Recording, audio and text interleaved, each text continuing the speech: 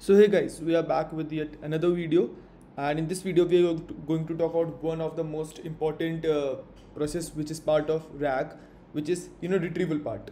Now in this video particularly we will be focusing on retrieval because most of the time the search results which we get while retrieving from the query are not good, and that's the reason we are not able to get a good summary from the model. So instead of focusing on how to improve our model to produce a better summary, maybe we can focus on how to improve the retrieval, and in the second part we can focus on the summarization issue. So yeah, in this video we are also going to discuss about one of the major things that is happening in the current RAG thing, that people are focusing on the vision part, that how vision language models are changing the future of RAG. So let's start. So few days back, or let's say few months back, we got this paper ColPali, right? Now what this paper is about, so they are particularly saying that it's a efficient document retrieval with vision language models. Now they have also released the paper. I think the latest version of the paper was on 7th of October 2024, and in this particular paper they have proved that how vision language models are actually helping the people to improve the retrieval accuracy as well as increase the overall accuracy of a RAG system. So let's start. So the current process is maybe when you are working with PDFs are, maybe you can run a optical character recognition, that is simple OCR on scanned PDF. You can run a document layout detection model. You can reconstruct the structure and read the reading of the page. You can use chunking strategy. You can have neural embedding model to map text chunks to semantically meaningful vector space, store the vector index to be used for future retrieval. So in a box, currently what is happening, if you have a PDF, then you are going to run a PDF parser on it or any third party parser on it and going to index all the data in a vector database, right? That is what we are going to do.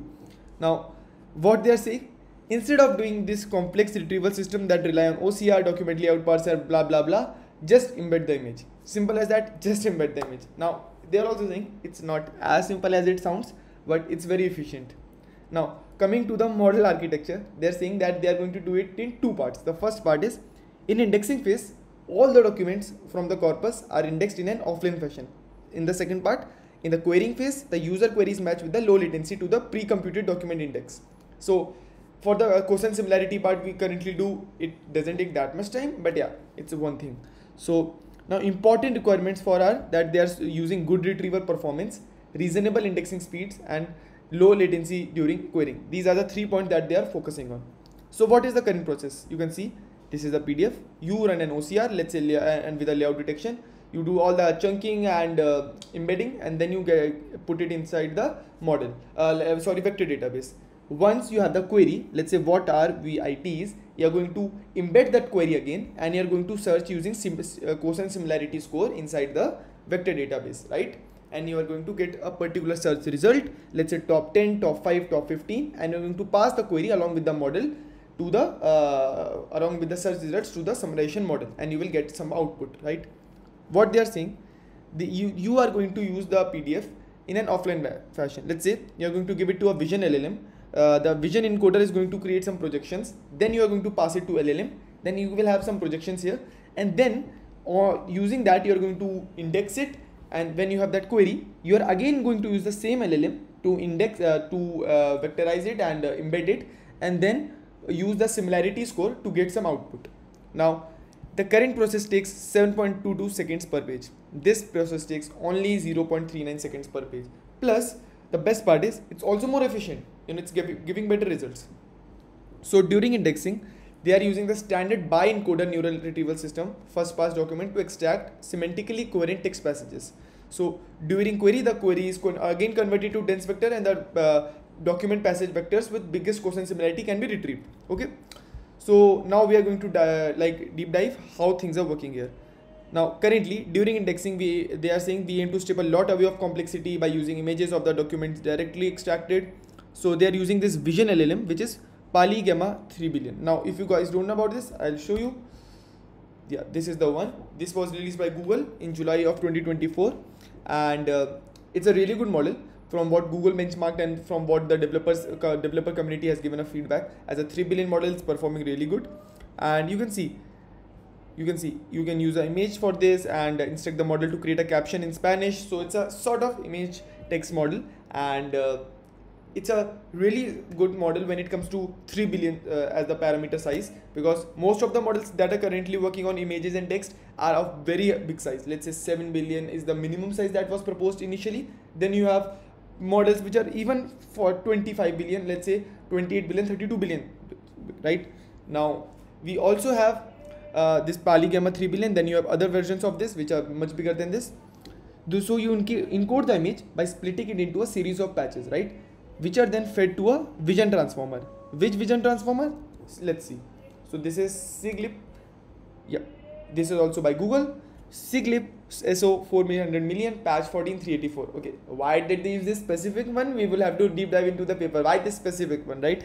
So this is a pre-trained model on the Webley resolution at 384 by 384. So this was introduced in the paper Sigmoid Laws for Language Image Pre-training, and wonderful paper. I would recommend you guys to definitely go and read it. So it's a multi-model obviously, and you can see text is there, then you have the image, and the training and everything then that can be done accordingly. Cool. Now there's alternate ways to use it. So if you go and see the evaluation of SIGLIP compared to the current multi-models, right, because if you see here they have that comparison with CLIP. SIGLIP is a CLIP multi-model. Now if you don't know about this, I would highly recommend you go and read this. CLIP is was the model that was proposed in this particular paper, learning transferable visual models from natural language supervision. So it's a wonderful paper, and it's a state-of-the-art computer vision systems are trained to predict a fixed set of predetermined object categories. So this line is more than efficient, I think, to understand what this paper is going to be about, right? Cool. So yeah, now when we have this model, we are going to use it to, you know, the encoding has been done by Pali Gamma, and now which has been fed to SIGLIP. Cool. Now these patch embeddings are now linearly projected and inputted as soft tokens to language models, that is Gemma 2 billion. So I think everybody knows about Gemma. I don't need to open the page on Hugging Face for this particular model.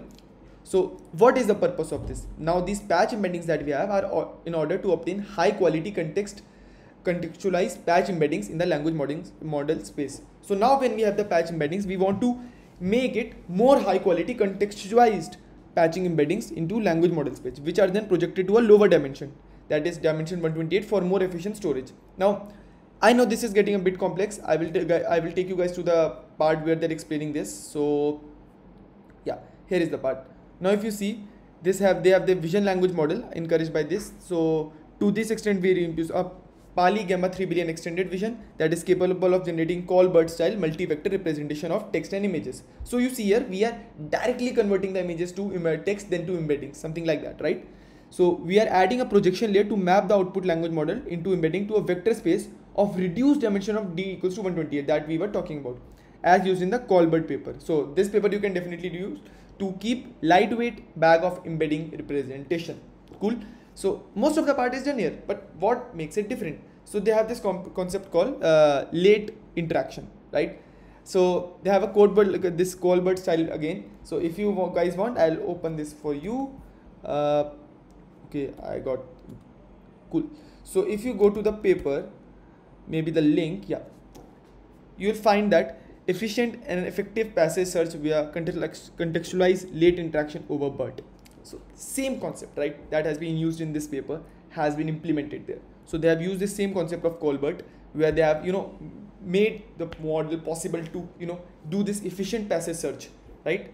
Now if you want to go into mathematics, I will definitely recommend you go and read this paper, because if I start explaining this, it is going to take a lot of time. So, and this video is more about this particular paper.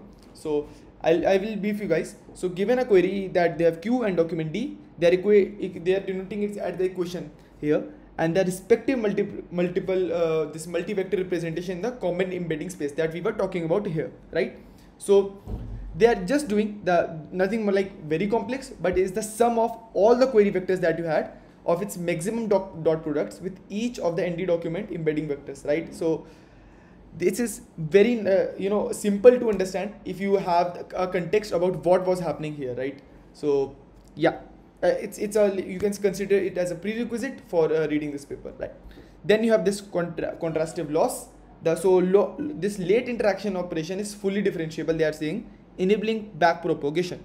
So it makes sense, right? Because the paper that they are following here, we define our batch inconstitutive loss as L, the soft max cross entropy of positive scores. Now guys, now if I think most of you already know about this, but the purpose of using cross entropy here, now I think most of you will be getting confused that why cross entropy and these things are coming here, but try to understand that the way a model is going to represent a word or going to produce something, it is very important that the entropy of a model is understood. Because if you understand, if the language is translated, let's say, into binary digits, right, in the most efficient way, the entropy is the average number of binary digits that are required for, let's say, for letter of that particular language.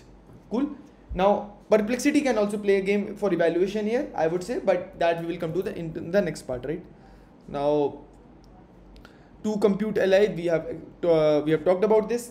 So what they are saying with ColPali, we thus benefit from fast indexing without significant impacting query latencies. But what about the performance? So in the paper itself, they have told that how they have done that. And if you want to study about the data sets that they have used, they have already mentioned it here, that what the two kind of data sets that they have used, that is, one is academic and one is practical tasks. So this is for the benchmark design, we are coming to that. Cool. So let's talk about the data set. The awesome benchmarks exist to evaluate text embedding models. Obviously we know about this MTEB benchmarking, and I think most of you even using it for re-ranker benchmarking part. So while documents often rely on visual elements to more efficiently convey information to human readers, text only systems barely tap into these visual cues. Correct?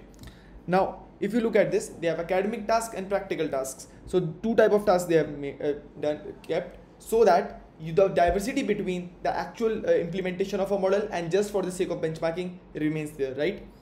Now the results are really cool, because if you look, what they are saying, we initialize the vision language model backbone using pre-trained weights from Pali gamma, obviously, and randomly initialize the final projection layer, as we were talking there. Now to facilitate training, we add low rank adapters to language model attention weights, and as well as the linear projection. So I think we have talked about this low rank adapters and everything in the LoRa video we were talking about previously. So our training data set is composed of query document images pairs that we source from two main streams. On one hand, we repurpose the visual question answering data sets and use the original questions as our query, right? So let's go directly to the results. I'll directly go to the paper, that will make things better. So yeah, this is the paper, and obviously the benchmarks are their own. So currently contrastive VLMs, the unstructured, the currently that are there, I think they could have benchmarked more, but it's fine, it works. So currently the ColPali that has the late interaction, right, is achieving a very good accuracy. It's I think 22.6% higher than the average, right? Because if you see here, it was 56.5, the BiPali, that is with LLM, and the Siglip, that is the vanilla Siglip by Google, you see 43.2. Then you have fine tuning to it, that is 58.5. Then again into this thing you have the LLM that you have introduced, the Gemma model, so that is BiPali, that's 56.5. And then you have ColPali with the late interaction, right? So that is 79.1. Now if you see here on the most of the benchmarks, the DocQ, InfoQ, TabF, TATQ, Shift AI, so a lot of PDFs and everything are there. Because if you want to read about this particular benchmark, I would recommend you read the paper, because most of it is theoretical part, nothing much to explain. But yeah, it's a wonderful benchmark. So I would recommend you guys to go and read about it. Why did they use these? Because I have been working in the field of RAG, and I particularly think this practical task is what make it different from the other benchmarks. These archive ones and everything are quite common, right? So yeah, now this actually opens a gate to the people who actually want to explore vision language models as the actual indexer to the RAG systems, right? Because as I've been working in this field, I can say for sure indexing and search retrieval has been a very big bottleneck when it comes to RAG. You cannot solely keep training or fine tuning a model and expect that okay, everything is going to work. No, it's not going to work for sure. So yeah, cool. Most of the part I have covered, and I would obviously give the link to this paper in the description as usual. You guys can go and read it from there. And you have this Vidor leaderboard, the one benchmarking dataset that we were talking about previously in the paper. So currently a lot of you will see models here. I hope one day, maybe in the coming days, I will be able to put one model here to just see the benchmarking. Most of the time I usually don't work with vision language models, unfortunately, but yeah, eh, I'll see if I can get a chance. So you have the average, energy, healthcare and everything. So I think the current one is video called Quinn V0.1. Oh, cool, looks nice. Visual retriever based on Quen 2 VL2 billion. Oh man, the name itself is very complex. So yeah, this model is sort of same. I think they have the Vidor is the official owner of this. They are following this ColPali architecture and everything. So yeah, this Quen 2 is, I think, really good model. So yeah, I hope I'll get hands on it very soon. So yeah guys, that was it from my side. I hope you guys learned something new from this video, and recommend me what type of topics do you guys want to talk about, maybe the research topics or the mathematical or let's say theoretical topics that we can discuss on this channel, right? So thank you and have a nice day.